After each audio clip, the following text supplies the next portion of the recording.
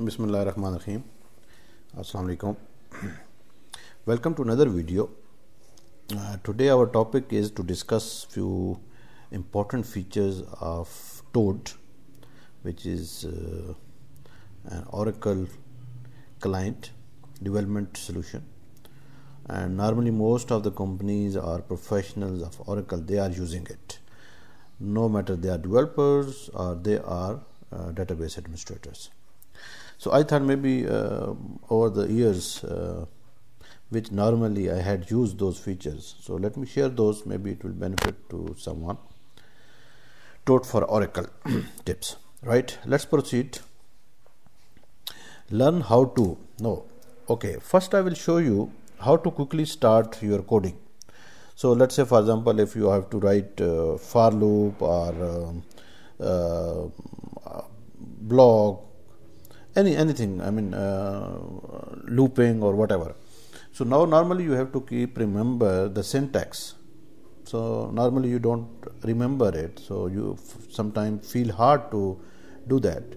So I will share you how Toad can help you in that, right?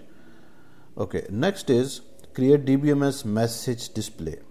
So normally in your code you have to use DBMS output to get the output. So now this command or this statement you have to type every time, but today I will show you how Toad can do it for you.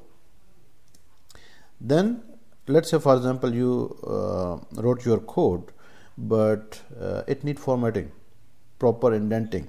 So here I will show you how to do that coding, formatting as well, right? So let's proceed. What I did, I just opened Toad. I haven't logged in, just in editing mode.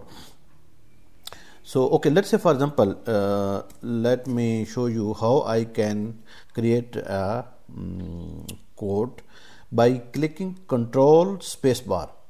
Let me show you if I can show you the version. I think it is available in all versions. So this is my version 12.10.0.3. This is a licensed version. So I believe you will also have the same or any other version, and it will support you. So you have to press in your editor Control Spacebar. Okay, so if you see here, you got first anonymous block. So let me start with anonymous block, then I can show you a couple of more examples. So I will select this one and will double click. Okay, so if you see here, the block is ready. Now I have to code the way I want or my own logic, right? So I can rename my variables, my statement. This is just a sample, right? So okay, let me remove here, and exception by default it is giving like this one. You can change, you can update the way you want, right? Okay, now for example, I have this statement, and I want one for loop over here, right? So what I will do, I will bring it here again, Control Spacebar, and then if you see down, there are many, right? So I will show you just common, just for your information only. So let's say this is a for loop, right? There are different nested for loop as well. So I will do this one, right? So here it says for, let's say I can use my variable, which I will be like a counter. So then here I can write my own statements, right? Or you can use this select statement over here, and up to you. I mean, there are different ways, right? Okay, let's try something else over here. Control Spacebar. Then let's see what else I normally you have to use.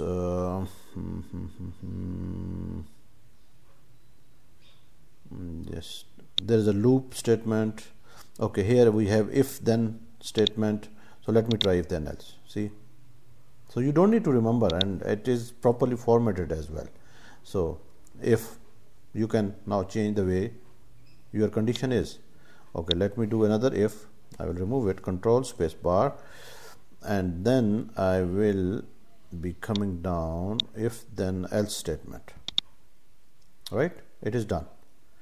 Okay, now let's say for example, let me put it here, this is dummy, and let me remove this as well. Okay, now for example, let me just unformat it just to make it, you know, without formatting, because this is standard formatted by Toad. So let me try if I will be able to format without. So just one more time. So here you can use whichever statement you want, it as case or whatever. I mean, there are different. See, right? Update with save points, util file exception handling, whatever. So how easy it will be, right? Now next we will move to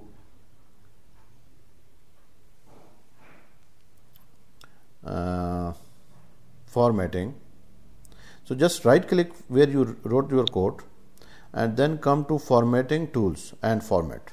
Let me try if I can do it without. Yes, it is done. See, formatting is done. It will automatically indent your code. So this is how it will be on the top of the row. Then let's say for example you have this parameter which down you want to show. So what I will do, let me select it and then right click, right, and then output statement. Now here I have two, blank and make output. So I will do make output. So I selected one dummy, I will click this one and then paste here. See, it created it. Now if I don't want a variable, I want to do it from as a blank. So right click, output statement, blank, and then where you want, Control V, here you can use it, right? Okay, so we did a few examples of auto coding, I would say.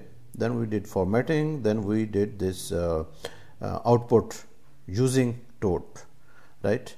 I will not make it lengthy, so just try these features and please share your comments if you